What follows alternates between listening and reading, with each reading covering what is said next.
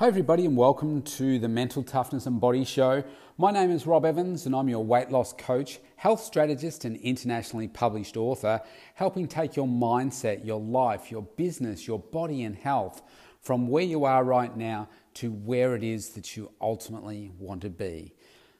Today I want to talk to you about leadership by example, and there's a few different things happening around the world right now that has just inspired me to speak about this topic today. First of all, I want to address the issue of Australian company Rio Tinto.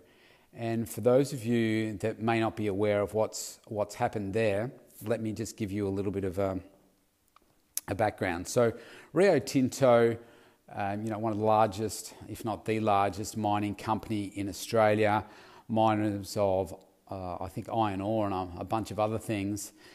And they have been found to be responsible for the destruction of these very historic caves.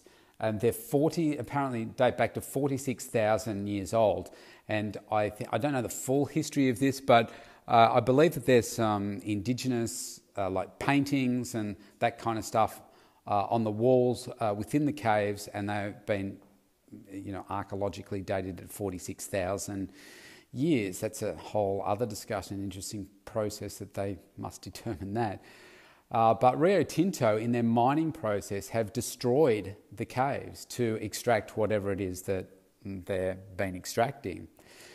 Now, they've come out and, apologised for it and said that, mistakes were made, it was never their intention, etc., etc. And it's been copping some worldwide attention. Now you think, let's see, if you take a step back, you could say, corporations, decisions are made, people make mistakes, etc., etc. But if you dig a little bit deeper, you can find out a little bit more. Now, so what they did was, obviously the board met and they thought, how are we going to stem the tide of negative press and manage this situation so that the company can keep moving forward? And so what did they do? Well, they decided that it was best to basically lay off the three executives that were involved in decision making, and that involved the CEO and a couple of other executives that have been, they've resigned, but essentially they've been forced out, I guess is the reality of it, isn't it? It's like them saying, well, you guys have to take the fall for this so that our company can keep moving forward, so you're out. Now, you can think, all right, well, that sounds reasonable, perhaps. Obviously, somebody has messed up here, and we need to make sure that mistake never happens again. However, what has come out is the fact that the destruction happened back in May this year. Now, what happened in May before they started mining was they engaged these top lawyers to basically come up with a strategy to circumvent any injunctions that were placed against the mining in the area of the caves, and to handle any fallout that would occur as a result of the destruction of the caves. So and this has gotten out somehow. So now everybody's furious because it's like, hang on a second, you just lied about the fact that this was a mistake, and now you're saying that, well, they're not saying, but now the truth is coming out to say that actually you planned to destroy these caves and you got legal protection to help you fight against this, all for what? All for money. And so what example does that set? I mean, I think that's horrific. And so the impact on Rio Tinto has been that obviously the individual shareholders have been very annoyed at this because the lack of corporate responsibility and corporate example. But you've also got your big shareholders and your super funds that are also questioning their behaviour and contemplating removing their investments. Just a horrible, horrible example. Now, if you were sitting on that board, where's the leadership there? Where's the person or people standing up and saying, hang on a second, this is culturally significant. It's 46,000 years old. We must not destroy this. What are we doing mining in this area? But instead, they've said, no, this is all about money, and let's just find a way that we can protect ourselves, and we're going to destroy the caves anyway. I mean, it's so wrong. So wrong. Such poor leadership. Sorry, I just need to take a drink of water. I've got a scratchy throat. Just so wrong. The next one I wanted to talk about is what's going on in my home state here of Victoria. And as I speak, I've got the TV turned down, but I believe that there's going to be an update shortly on what's going on. So the Victorian Premier here, we are living in the toughest restrictions of anywhere in the world, the longest lockdown of anywhere in the world, just in our home state here. Now, there are many people that are starting to jump on the bandwagon and say that the power has just gone to this guy's head, the Premier. So I believe it's called a governor in the US. I'm not sure what it's called in other parts of the world, but he's responsible for... We've got the Prime Minister who looks after the whole of Australia, but it comes down to the states to make individual state decisions, unless the Prime Minister chooses to override those. I think he can make federal legislation. But the choices that our Premier is making are starting to become very unpopular with people. And it's also come out that he's lied about certain things. So, for instance, he always talks about the fact that we only make decisions based on the medical advice. And like the one that's being talked about a lot at the moment is the curfew that we have in place. There's a curfew between you're not allowed outside between 5 a.m. and 8 a.m. unless you're an emergency services worker, you have a permit, all that kind of stuff. Otherwise, you've got to stay inside.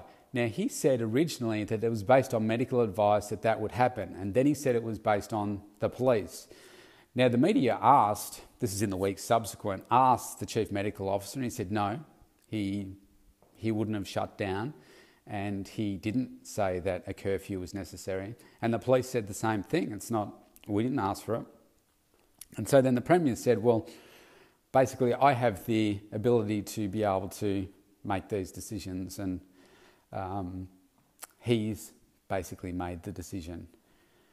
He hasn't put it in those words because he's making it sound like others have made the decisions, but that's the bottom line. He's made the call. And people are saying, well, you actually don't have any right to make that call. He just says it's working, it's not changing. There's some other decisions that have been made as well. So we've been issued with a roadmap out, which is very, very harsh. And for us to actually come out of lockdown, we need to have no more than 5 cases for 14 consecutive days to unlock. Nowhere, anywhere in the world has achieved that. So it seems unobtainable. But he's sticking by it. So what's happening is that more and more there are people becoming unhappy about it. These things seem unobtainable. And what that is now showing is some discontentment in the party, like his party. And they're not happy with the fact that the decisions that he's making are not necessarily agreed with by the whole party.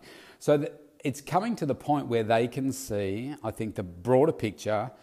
Hang on a second, our leader here is starting to become really unpopular, and we've got to make sure that we're in jobs for a next term. And because I think they put something out in the paper, if they called an election right now, he would lose for sure because of the state of the lockdown. Now, he won by a massive majority last time, but now he would lose by a long way, apparently, based on their polling. So the party's now starting to look at their bigger interests and saying, well, hang on, we want to have jobs, we want to still be in power. Maybe we need to start to looking for a new leader because this is starting to become unpopular. So it's really interesting. I think because he's under the spotlight so much each day for like 90 minutes to 2 hours of questioning, it does look like the power has certainly gone to his head. I'm sure there's an element there that's coming from the right place. He wants us to get out of this. But look, are all politicians the same? I mean, do they all lie? Maybe. Do they all distort the truth and not call it a lie? I think that's probably true. I mean, politicians are spin doctors for sure. And I think just the harshness that this is impacting people's lives and livelihoods. And I think there's a further, what are they saying? Because of this extra extension, so it finishes tomorrow, our original 6 weeks. And we're going to be locked down for at least another 4 weeks before there are any further changes. They're saying about another 250,000 more jobs will be lost because of this further extension. So it's having a huge impact on people's lives and livelihoods and mental health. So again, leadership by example. Is this a good way to lead people that require the change and require the confidence? I would say no.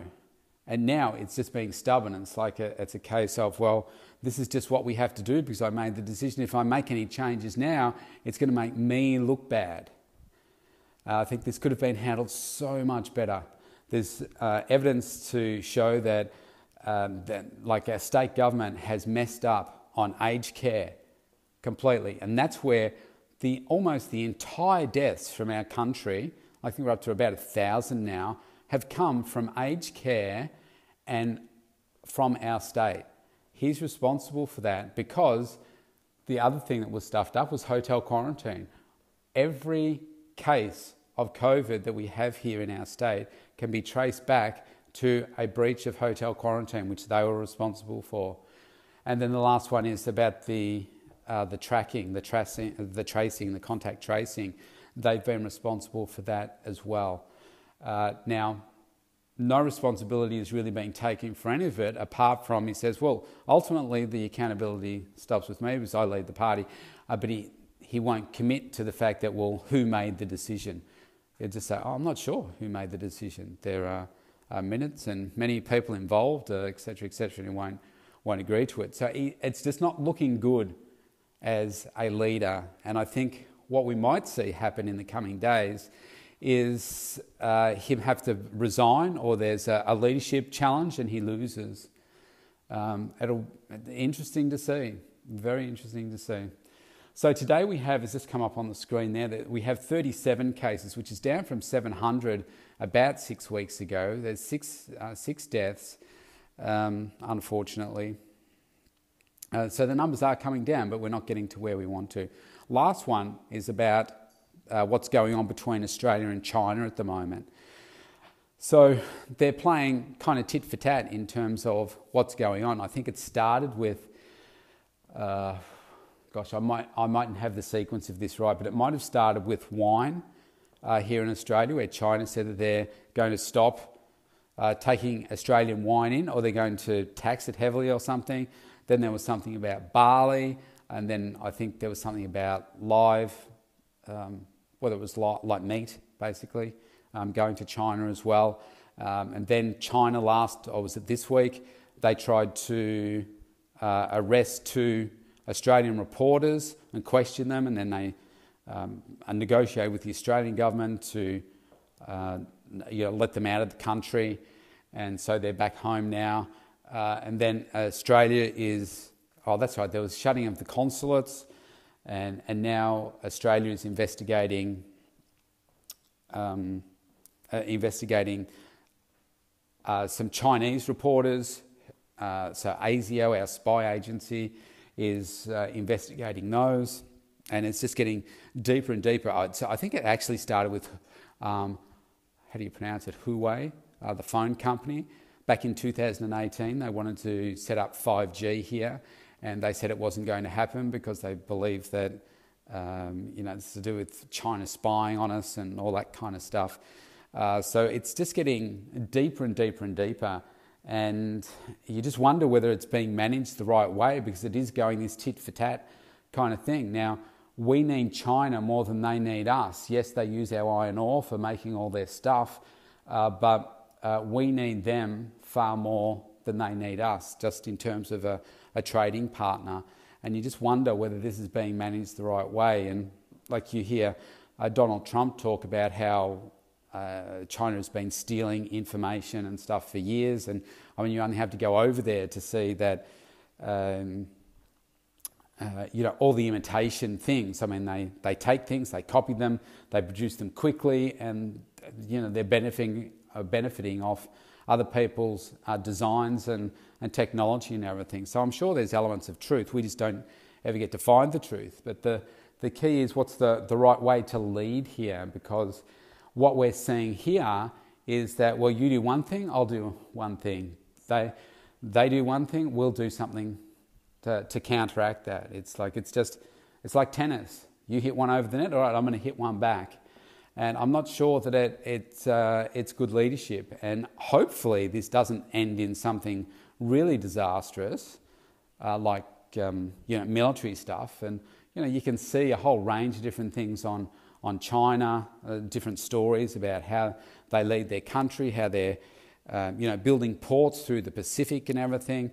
And China have said that it's for passenger ships, but they're making them for the size to fit military-sized ships.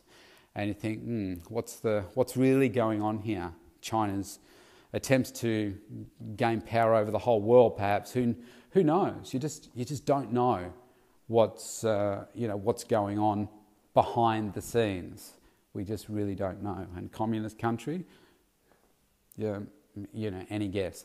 So how do you get that right communication? Well, it's got to come from the leadership down, doesn't it? I'm not seeing a lot of communication from the Prime Minister on this.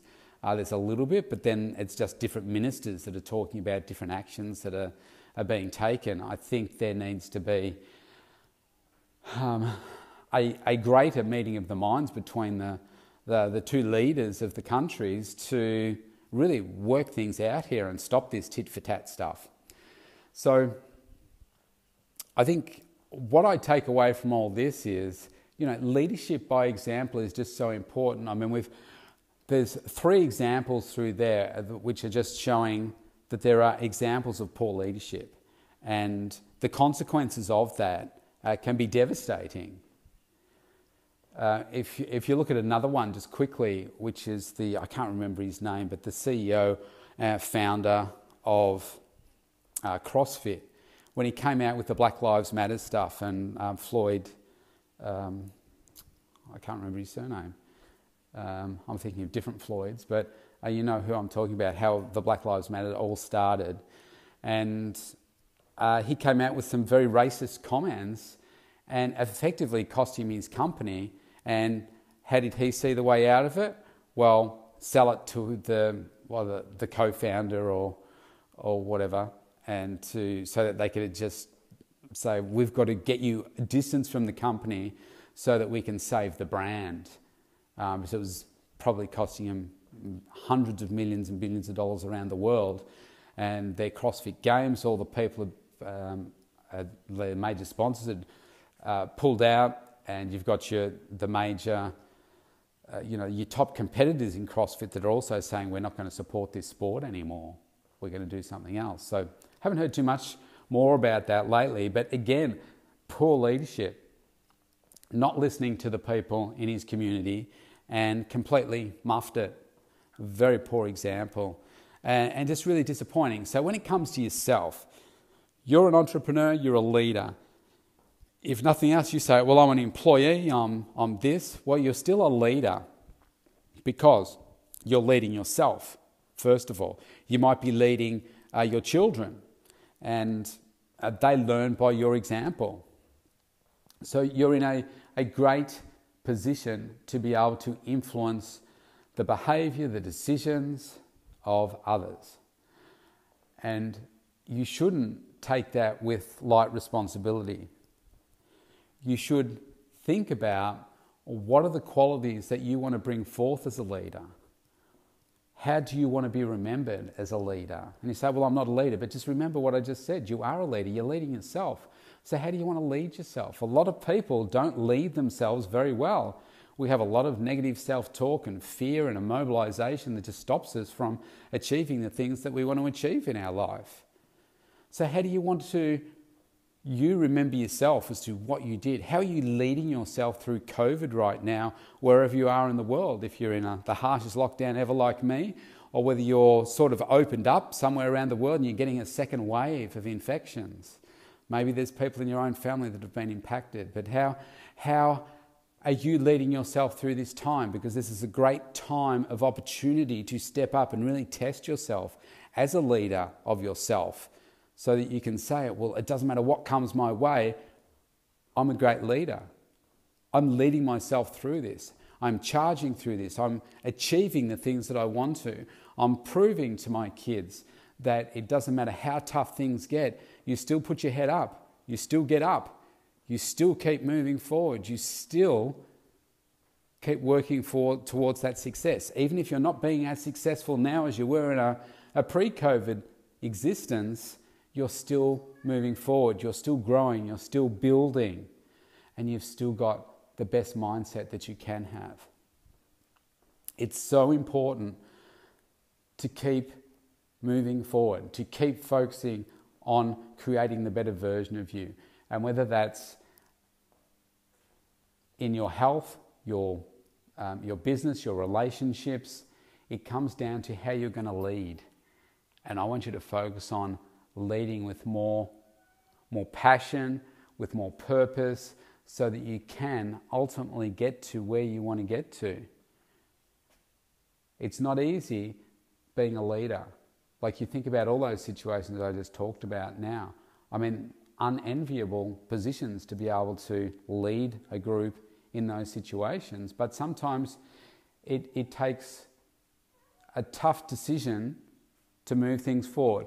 So just in closing, I'm just going to give you one example that I have from my corporate experience that I'm really quite proud of.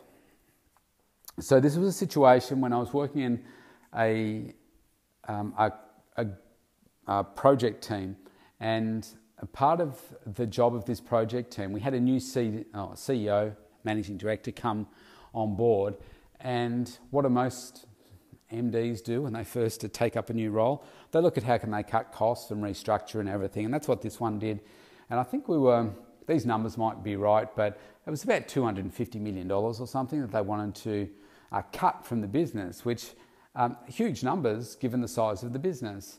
And I was put onto a team that was charged at looking at, I won't say because people know where I worked and the impact that it had and who was working there at the time and stuff, so I won't do that.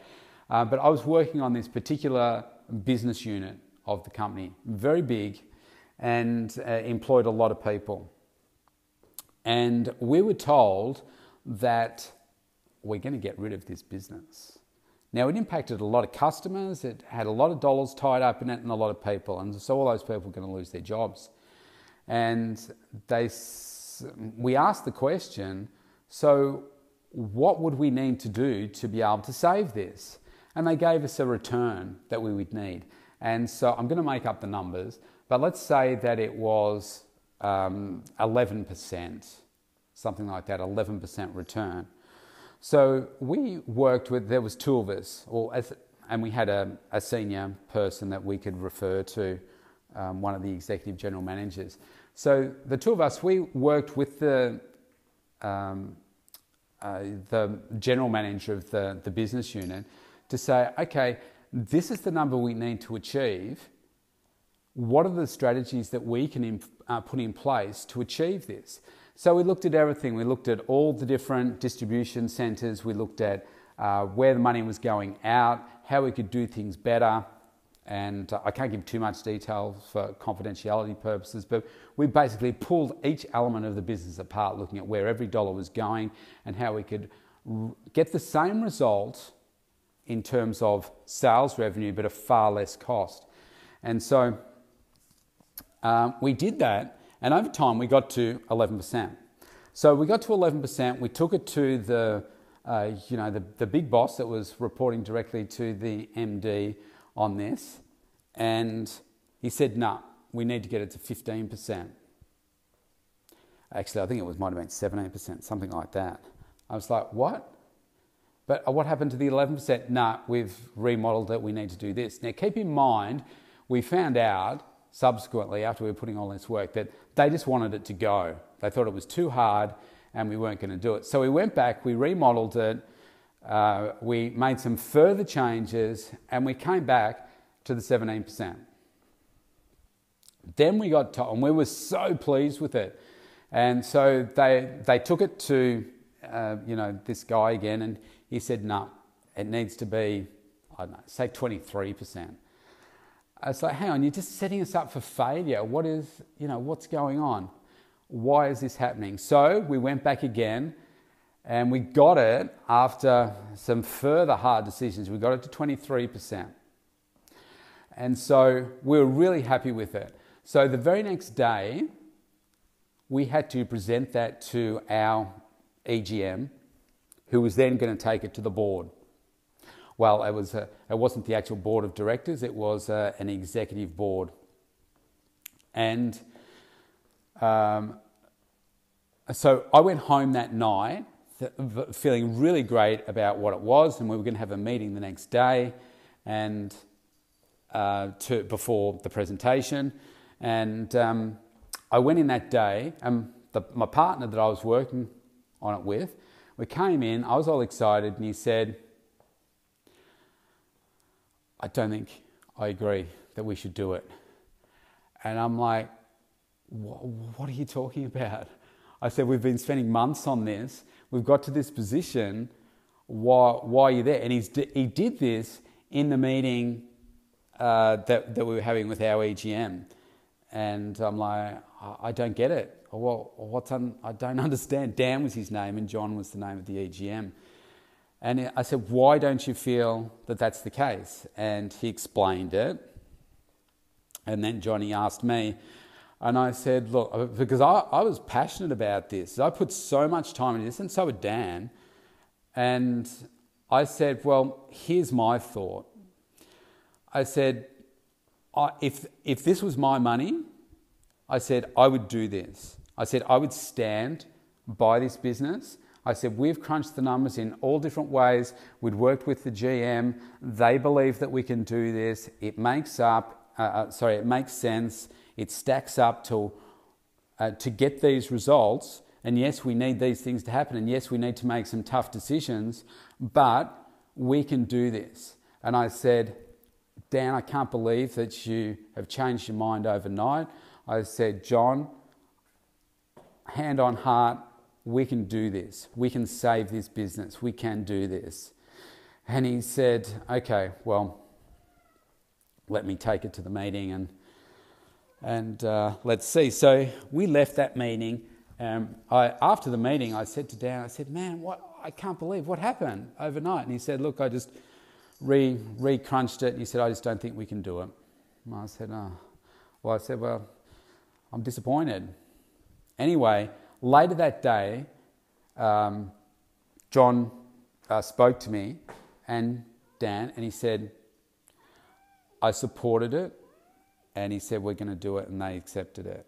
And I was like, wow, that's powerful. Like, that's the first time probably that I can remember it for something so significant that somebody stood by me and agreed with what I said because they could see it as well. And guess what? Even to this day, like what would it be? Probably 20 years later, the business is still running more profitably than ever, and they're still using a similar model to what we put forth. And so for me, that was a big leadership moment for me. It was going against somebody that was more senior than me, but I believed in it. And I believed in it from my heart. I mean, I knew the numbers made sense, and I would have done it if it was my money, because I knew that the numbers stacked up. So sometimes you've got to lead in a way that is not popular, but it's the right thing to do. Have a great day wherever you are in the world. Lead by example.